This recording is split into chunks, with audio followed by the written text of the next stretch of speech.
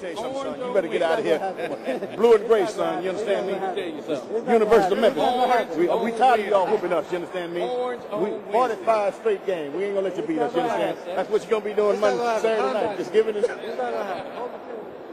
Representative Towns, it seems to me we have a disagreement between the Knoxville legislator and you as a representative of Memphis. What's going to happen on Saturday night? Are you going to come out wear orange on Monday? Anybody, excuse me, you need to settle down, brother. Just settle down, brother. See, that's what the senators normally do. Of the legislature. See, they abuse us, but let me tell you something, son. You too. You're another UT graduate. We're not holding anything against see, let me tell you something. School. They couldn't pay to win this game. You understand what I'm saying? We have made our minds up that we're tired of our big brothers. We're tired of our big brothers beating us. You understand what I'm saying?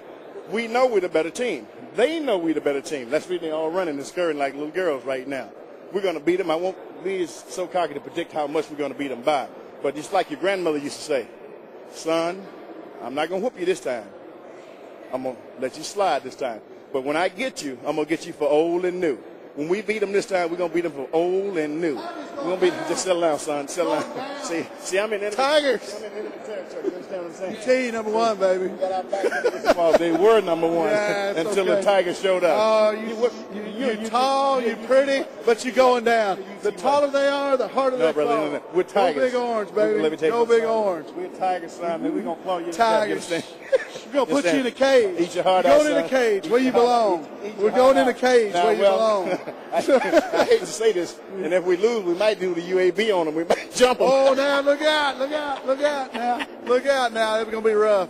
Poor Joe. I'm going to hate to see him on Monday. I'm crying and sobbing and just weeping over those poor Tigers, how they got beat. It'll be a great game. They're going in, they're like, we're number one, we beat everybody, and then they're going down. He reads a lot of imaginary books, you know what I mean?